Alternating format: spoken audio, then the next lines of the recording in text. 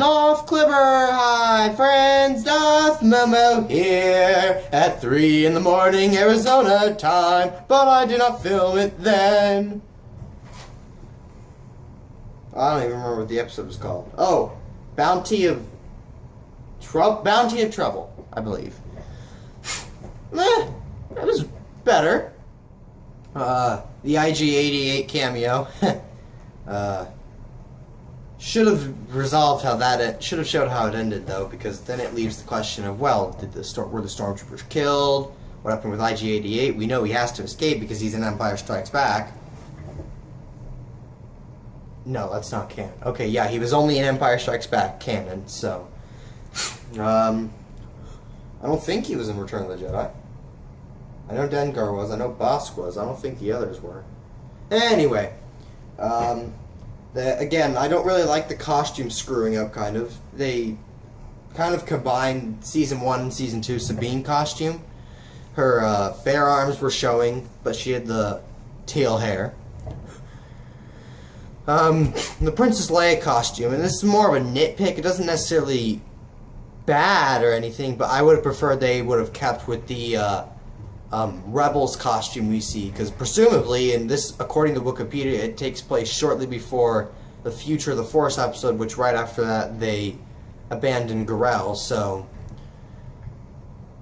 I mean, and right after they abandon Gorel, they meet with Leia on Lothal. And it's kind of the the Darth Vader C-3PO kind of like. It doesn't explicitly state that they haven't met before, but it doesn't state that they have either, so a little nitpick, but doesn't necessarily bad or it's not necessarily bad or anything. Otherwise it was alright. Leia undercover and such. The Sabine rope thing. Where was that in Rebels Season 1, 2, and 3? I mean, I know she's got the slingshot thing, kind of, the energy thing, but that doesn't come until midway through Season 3, almost to the end of Season 3, actually. Let's see, what else is there? Like that they had the Sabine voice, although I don't see why they wouldn't have. Again, the Leia voice, I don't like it. I really don't. I think it would have been better if they had just stuck with Julie Dolan from Rebels. Keep a little bit of continuity there, like they did with, you know, Rebels and Freemakers.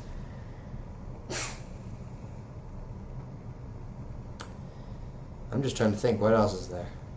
Yeah, we're gonna pause this and let me think. I didn't really like the end line with the, you keep fighting on the inside, we'll fight on the outside. It just didn't feel like something Sabine would necessarily say, or especially to a authority figure, because Leia is like much higher up in the authority chain than Sabine is.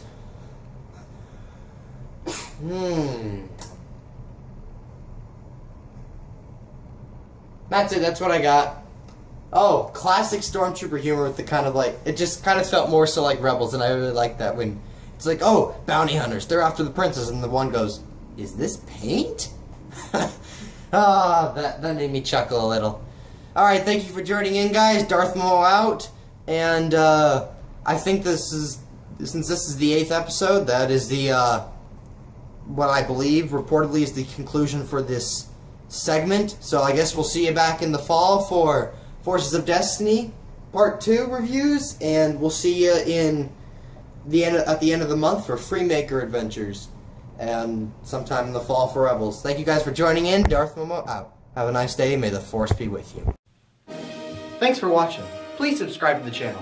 If you liked the video, comment down below and hit that like button. Oh, and check out some of my other videos. I'm sure you'll find them a delight.